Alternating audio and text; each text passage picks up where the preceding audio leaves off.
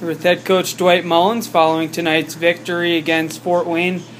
Big win tonight, Coach. 3 wins in a row, points in 5 of the last 6. What seems to have been clicking lately for the team? Well, I just think that we're playing the right way. I think, a lot of credit tonight has to go to Max Claremont in net. I thought that he was outstanding. And, he cleaned up a lot of mistakes that we had made early that allowed us to kind of, secure a lead and get a lead. And then, I just felt like he was the big difference tonight for sure.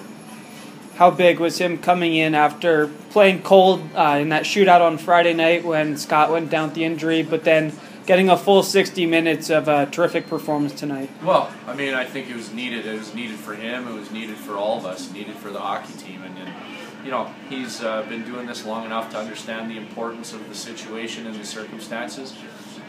It's a great challenge for him, and and he can really start to gain some traction and confidence out of the opportunity. And he was fantastic today. He was the big difference why we were able to get the win today.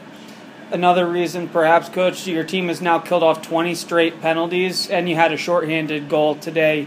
Has there been any changes there, or just what seems to be working for the penalty kill unit lately? Well, I think that we've always had a strong unit in penalty kill, and if our power play can't score, we might as well try to rely on the penalty kill. But special teams are so much a part of the regular season and playoffs, and so for us to be able to get one in those situations only just help. And what about Danny Hobbs' natural hat trick, and then the 3-point efforts also from Petrus and Bourbeau? Well, I'm real happy for Danny. I know that he's worked very hard, and for him to have some go in, it just builds a lot of confidence and confidence for our hockey team. We've put ourselves in a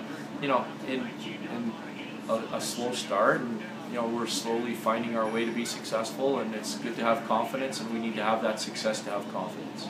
Thank you as always, Coach. Thanks.